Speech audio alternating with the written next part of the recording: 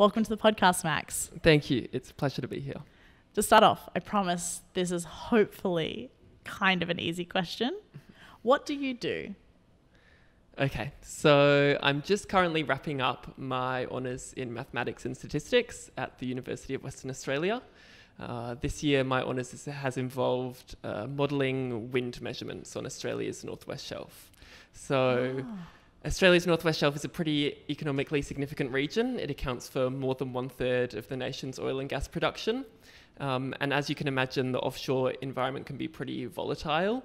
And so basically I've been looking at the forecasts of the wind measurements, if they have any biases, and how can we correct those biases and estimate the associated uncertainty. So that's kind of what I've been doing my honours on this year using statistics. Yeah, so the maths part of it does just come through with statistics. Mm-hmm. That's so interesting. Do you find that maths as a subject, does it feel like it's opened you up to lots of opportunities, or does it feel quite like specific? No, I absolutely feel like maths has opened me up to many, many opportunities. Everything in the world has maths at its core, in my opinion. I see maths in everything I do. And even looking at the different projects that different honours students have been doing in my cohort, there are some who are looking at university results in maths anxiety, other people who are looking at sports, other people are looking at ocean density. So there's a huge range of different avenues that you can go down studying maths. So you are the newest Rhodes Scholar, unless there's been a sneaky one in the last few weeks. Could you explain what that actually means? Okay, so basically a Rhodes Scholarship is a scholarship to go and study at the University of Oxford for 2 or 3 years. So it's open to people who have completed an honours or a master's or even a PhD to go and study at Oxford.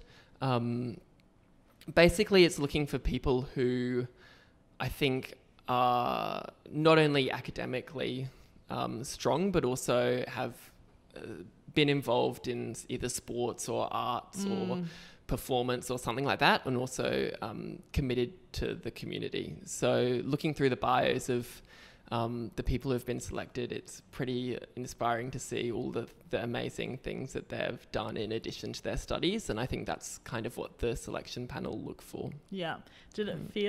Was it a surprise to win, or did you think, yeah, I've got this? No, absolutely. It was a huge surprise. During the application process, I was kind of in the headspace that it would be amazing if I got it, but that the likelihood that it was that I probably wouldn't be. So I just tried to enjoy it and get the most out of the time with the selection panel and just try to treat it like interesting conversations that I was having with them. So yeah, a huge surprise. Even looking through the bios of the other people who've been selected this year from other states, I find it really quite intimidating, and I almost feel like a bit of a fraud being up there. No. So it's a very cool group to be a part of, but definitely surprising. Yeah. Having read a little bit of a media release about you, Max, I do know that you have a lot of kind of out of uni commitments. Could you walk us through a few of those? Yeah, absolutely. So my first one is probably Surf Club. So I'm a member of the City of Perth Surf Lifesaving Club, which is the surf club down at City Beach. I'm a patrol captain there, so that's voluntary patrols over the summer. And then also through that, I do Surf Ironman. So Surf Ironman, it's kind of like a triathlon, but like a surf version. So there's swimming, like board paddling, like the boards they paddle on Bondi Rescue kind of. And then also ski paddling, which is kind of like kayaking, but on a surf ski. Mm-hmm. And the training for that's pretty intense. I swim 5 mornings a week, and then I'm at the beach pretty much every afternoon training as well. So it's normally 11 or 12 sessions a week. So it's quite intense, and sometimes that can be hard to balance around uni. But I also find it really good because when I need a break from my uni work, there's nothing better than going out in the waves and getting absolutely dumped. It's a pretty good refresher, and it takes your mind off things. Yeah, that's true. So I really love that. And then the other kind of main commitment that I have is that I'm involved in an organisation called Ignite Mentoring. So it's an organisation that works with students from lower socioeconomic schools, and we basically run mentoring programs, and I've been a mentor and coordinator there for the last 3.5 years. Yeah. And the last couple of years I've also been on the executive. So kind of that's the main club that I've been involved in at uni. So it's really great. Socially, I've met some awesome people through it. I've obviously got to have an impact on the students, which I've really loved. And also I've developed a lot of skills through being involved, I'd say. Let's jump across to some of our questionable questions from the Particle team. Okay. Will you be our next Prime Minister? Definitely not, I don't think. I don't think politics is something that hugely appeals to me. I'd definitely say that maths and stats is where my head's at now and where I want to be in the near future. As I said, I don't think that far ahead, but I definitely don't think politics is my game. If we're going to take a guess, we'd say probably not. You've competed in some quite big competitions for your, I guess we'll call them, is it almost like an Ironman competition? Yeah.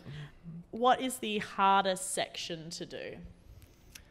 It's different for everybody. For me, the hardest part is the board, probably. I'm not particularly strong in a board, and I can find it quite challenging. A few years ago, or in 2018, I competed in the Coolangatta Gold, which is quite a long event. It's held on the Gold Coast. And so it starts off with a long ski paddle and then a run. So it's a 42k event. Oh. It took about 4.5 hours for me to finish. Oh, that's such a long time. And the board was quite near the end, and I was paddling along the board, and I had this Coke bottle strapped to the front of the board so that I could take sips on it through a straw while I was paddling. And I'd try to take sips through it, and I'd get water up my nose, and I couldn't breathe when I was trying to drink from it. So I was just paddling on this board in the middle of the ocean next to absolutely nobody. And I think I had a little cry during that board paddle, all out there on my own, trying to drink but not being able to. It was just horrific. But yeah, I'd say the board is the hardest part for me. Alternatively, what is your favourite section? My favourite section is probably the swim. Yeah. Just because it's my strongest, I think. I grew up swimming, so it's probably where I'm most comfortable. Keeping in mind that you said you weren't someone who creates long-term plans, do you know what you're hoping to get out of the DPhil? Yeah.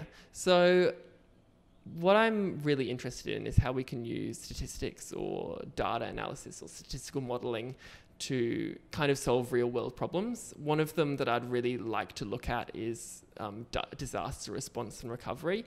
So we've seen a lot of examples of how we can use statistical modelling in response to natural disasters. So for example, during the bushfires earlier this year, CSIRO developed some models that allowed us to predict the spread of the bushfires based on kind of vegetation, terrain, climate, weather forecasts, all that sort of thing, to kind of predict where the fires were going to go so that they could then plan their responses. Something that's happened at the University of Oxford kind of recently or over the last few years, they've been looking at machine learning and how we can use that. So one example is that during Hurricane Dorian, they had satellite images of before and after the disaster took place. And so basically they crowdsourced people to compare the images and identify where the biggest impact would be. And then they'd use machine learning so the computers could learn from the people to interpret and see where the impact had occurred, so that over time it got faster and faster as the computers learned how to do that. And then they used that to generate heat maps of where the most response is needed, and then use that for governments and also response agencies. So I think that sort of thing about how we can use data and statistical modelling in those real world scenarios, I think that'd be something that I'd love to be a part of. What are some misconceptions of being someone who studies maths? What do people say? If you're, like you said, if you're like, I don't know, out of a club, let's say out of a club, someone says, hey, what do you do? And you're like, I study maths. What are your misconceptions you come up against? Absolutely. When I say I study maths, I get one of two responses. So the first response is, oh, I hated maths in school, which I get all the time. And then the second response is, oh, what are you going to do with a maths degree? Wow, yeah. And I think that's a very common question, because if you study law, then you're going to become a lawyer. If you study medicine, you're going to become a doctor. If you study engineering, you're going to become an engineer. Maths is not really like that. I don't know if there's really such thing as a mathematician, other than if you're in research. I think maths opens doors to a huge range of careers. And so it's not as simple as you do a maths degree, you become this. And so I find it quite hard to answer that question. But I think it's definitely a misconception that having a maths degree is unemployable or not going to get you anywhere, because I think the problem solving skills and the logical reasoning are relevant to absolutely everything.